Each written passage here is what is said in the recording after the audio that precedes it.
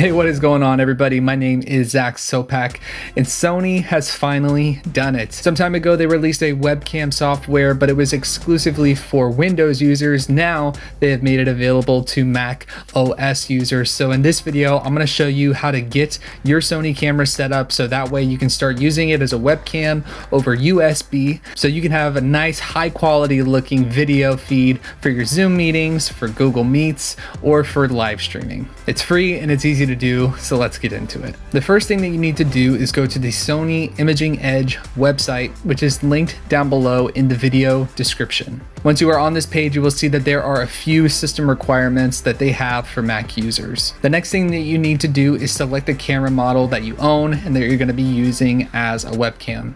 Now, unfortunately, Sony does not include every single camera model that they've made in this list. But a quick sidebar, if you're an owner of a camera that doesn't appear on this list, like a Sony a6000, I've had a ton of a6000 users reach out to me. There is still a way to use your camera as a webcam. You just cannot do it with this Sony software. I did do a video about this cheap $20 capture card that's actually really awesome. I'm gonna leave a link to the video up there and a link to the capture card down below.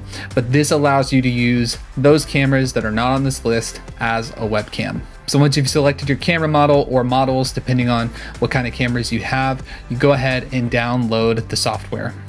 Once you've downloaded the software, open it up, follow the steps to install it onto your computer, and then your computer will restart. And while your computer restarts, you can take that opportunity to hit that like button on this video. One other thing that you need to do is change a few of the settings in your camera.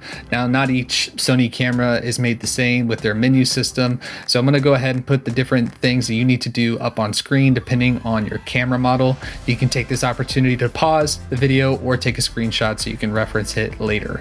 Now, once your computer has restarted, all you have to do is connect your camera to your computer over USB or USB-C, depending on your camera. Then select the virtual meeting software of your choice or whatever live streaming software that you're wanting to use. Now you just need to go to your video source settings and select Sony Camera Imaging Edge. And now your camera is up and running as your webcam.